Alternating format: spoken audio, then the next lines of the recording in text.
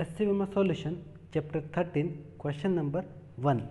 The surface of water in a water tank on the top of house is 4 meter above the tap level.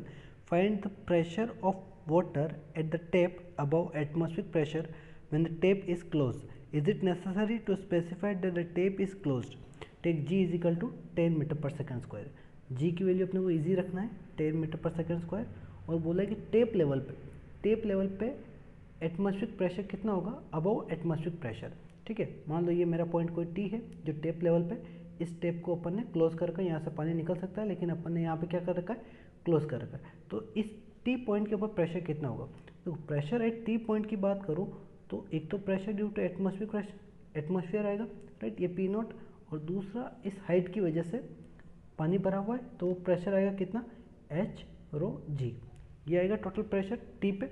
But हमें जो पूछा है वो क्या बोला है, अबव एटमॉस्फेरिक प्रेशर, यानी हमें जो पूछा है वो क्या पूछा है, P T minus P not पूछा है, राइट. तो ये कितना आ जाएगा, एच रो जी. ये प्रेशर आ जाएगा, वैल्यू पुट करो.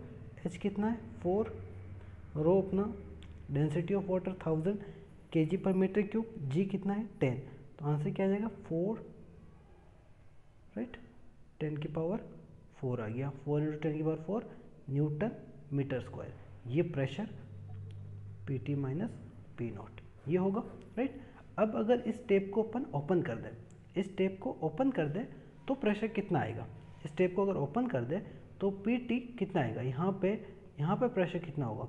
ठीक है, तो जैसे ही मैं इसको ओपन करता हूँ, तो यहाँ से प्रेशर कितना आ जाएगा, ये प्रेशर कितना होगा, इस लेवल का प्रेशर तो एटमॉस्फेरिक प्रेशर होगा, तो यहाँ पे प्रेशर कितना होगा, जैसे ही हम ओपन करेंगे तो प्रेशर चेंज हो जाएगा. चेंज होकर क्या हो जाएगा, ये प्रेशर हो जाएगा एटमॉस्फेरिक प्रेशर.